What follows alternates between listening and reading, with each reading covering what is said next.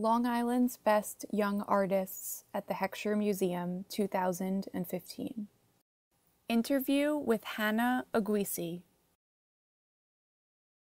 Hannah's photograph, Reflections 2014, is on display in this year's exhibit. My name is Hannah Agueci. I attend Lawrence Woodmere Academy and I'm in 11th grade. Thank you, Hannah, and welcome. Your artwork is on display in a nationally renowned museum. What is the one word you would use to describe this experience? Phenomenal. I couldn't believe it when I got accepted. I got the email and I just freaked out. I can imagine that's a pretty good reaction. So, what work of art on display in the museum did you choose as the inspiration for your artwork? I chose Ornamental Maple by Miranda Gatewood, and I loved all the colors and the leaves, and I could see movement in the picture, even though it's a still picture. So I really was inspired by that.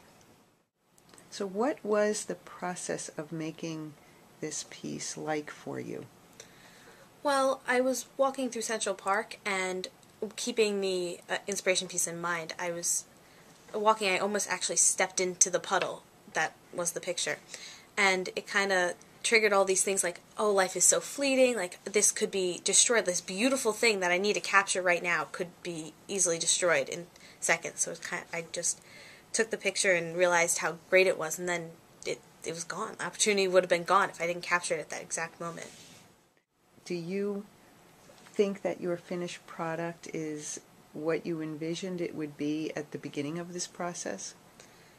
I don't think I imagined it to be that, like, thought-provoking, because it's a picture that you see and then you have to think, oh, is it upside down? Like, what is that around it? Oh, what exactly is that? And that's kind of the goal I've always had with pictures. Anyone can take a picture of a pretty landscape, and yes, some of those pictures are amazing, but I love capturing those fleeting moments in life. Have you participated in Long Island's Best before? No, I haven't. Do you think that you would like to participate again next year? Definitely. It was a lot of fun. Have you ever entered your work in other art competitions? I entered my art into a program called Young Artists, and it was to get scholarship money for any college. And I also entered a contest through Facebook of Long Island's Best Pictures. How does being in Long Island's Best compare with these other experiences?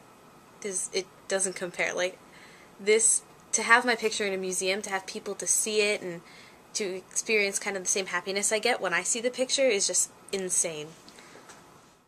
Do you plan to pursue art or a related field in art in college and beyond? Definitely. I love it.